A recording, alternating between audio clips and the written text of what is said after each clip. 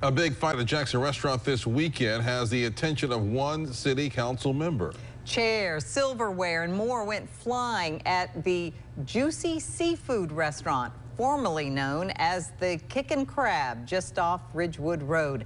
12 News' Alex Love is live with the video. Alex?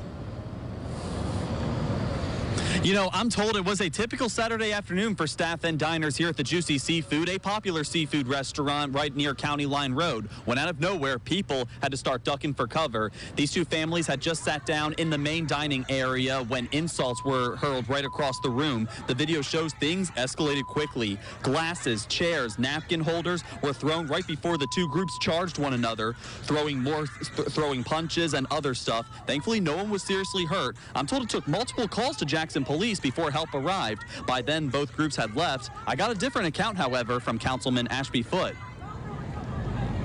The JPD got here in a timely manner, but once they heard the police were on the way, they left. The police got here in about 5 minutes. That's not true. I called the police. Several people inside the place called the police.